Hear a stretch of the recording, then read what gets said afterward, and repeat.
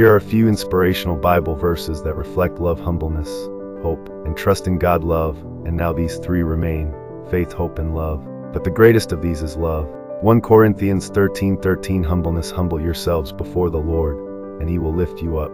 James 4:10. Hope, for I know the plans I have for you, declares the Lord, plans for welfare and not for evil, to give you a future and a hope. Jeremiah 29:11. Trust in God, trust in the Lord with all your heart, and lean not on your own understanding. In all your ways submit to him, and he will make your path straight. Proverbs 3:5-6. These verses encourage living a life rooted in love, humility, and hope, with unwavering trust in God's plans. Through the storms we'll survive, hand in hand we'll stay alive,